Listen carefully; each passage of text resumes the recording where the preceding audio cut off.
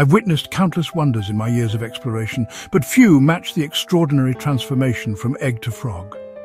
Today, we embark on a journey that spans from the depths of a moonlit pond to the first tentative steps on land. It's a tale of metamorphosis, as old as life itself. In the shallows of a tranquil pond, under the soft glow of moonlight, a pair of frogs entwine in an ancient dance. The female releases hundreds of jelly-like spheres into the water, each a potential life waiting to unfold. As we observe through our microscopic lens, a cloud of sperm surrounds these eggs. In a moment of cosmic significance, a single sperm penetrates the egg's gelatinous coating, and two become one. Within hours, this single cell embarks on a breathtaking journey of division. 2 cells become 4, 4 become 8, and on it goes in a geometric progression of astounding precision. Soon a hollow sphere forms, the blastula, a globe of potential floating in its own orbit of jelly. As we enter the 3rd day, a remarkable transformation occurs. The embryo folds inward upon itself in a process called gastrulation.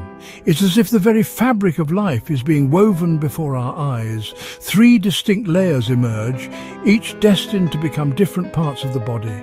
The outer layer, or ectoderm, will form the skin and nervous system. By the 5th day, the first signs of a recognizable creature begin to appear. A groove forms along the back, folding into a tube that will become the spinal cord. At the head end, a bulge appears, the nascent brain, and in a moment that never fails to fill me with wonder, a tiny tube begins to pulse. The first heartbeat.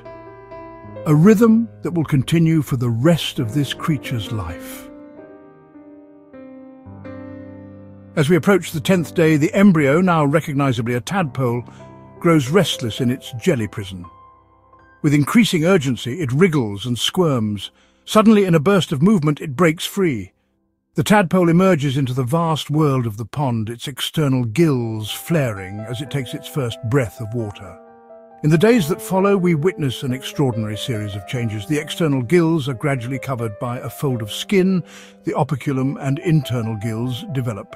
The tadpole's tail grows larger and more muscular, propelling it through the water as it constantly feeds, scraping algae with its keratinized mouthparts.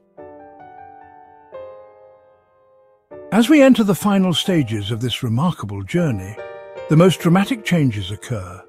Tiny buds appear on the tadpole's body, growing and differentiating into legs. The hind limbs develop first, followed by the forelimbs, which actually form under the operculum and must break through.